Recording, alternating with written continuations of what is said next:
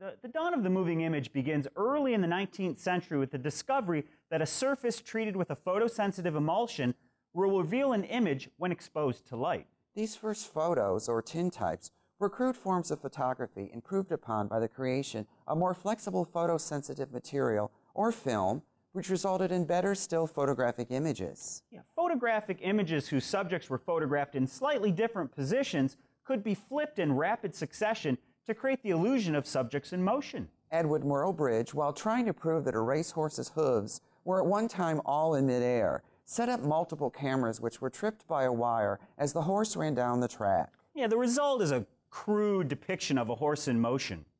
George Eastman of Eastman-Kodak fame created a celluloid film stock that could be wound on a reel, resulting in the first actual example of moving images on film.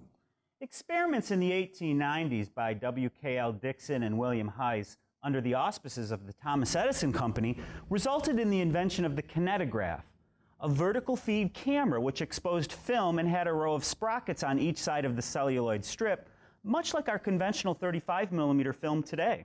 These first films were often a mere tens of feet long and ran less than half a minute, but audience interest was piqued nonetheless. Let's take a look at two early Edison films.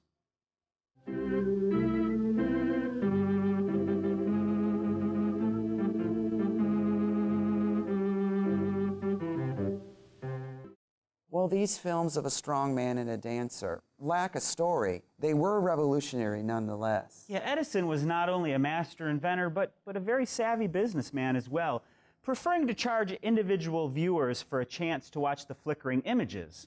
To project his films, Edison invented the single-viewer kinetoscope, shown here. Yeah, this means of projection was fundamentally a box with a peephole that viewers could look into for the price of a nickel. Short films would play on a continuous loop, with the film never stopping or starting on the same frame. To maximize profit for his burgeoning business, Edison applied for and was awarded American patents on inventions created within his company.